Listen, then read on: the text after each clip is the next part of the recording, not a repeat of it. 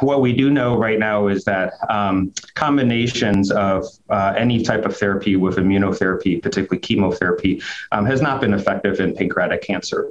With that said, we do note from those prior studies that there are a small subset of patients that do seem to benefit. However, our understanding of what biomarkers predict potentially response are still very poor.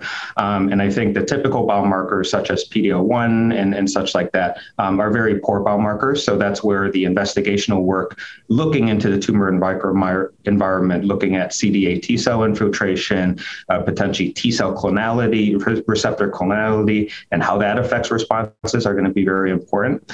There are some works that have already translated into some novel therapies. So recently, there was a trial called the COMABT trial, which was a randomized phase 2 trial looking at CXCR4 in combination with chemotherapy and PD-1 inhibition with Pembrolizumab. And at least based on that study, there was actually some signal of potentially very beneficial activity in refractory patients. And actually at our center here at the University of Washington, we also collaborate with scientists who are also looking at investigating the tumor microenvironment utilizing these agents. And so that's just an example, as well as many other examples where I think the field is moving towards combination treatments, looking at other potentially immune targets, but then at the same time studying potentially the mechanisms of response and resistance to such therapies. So.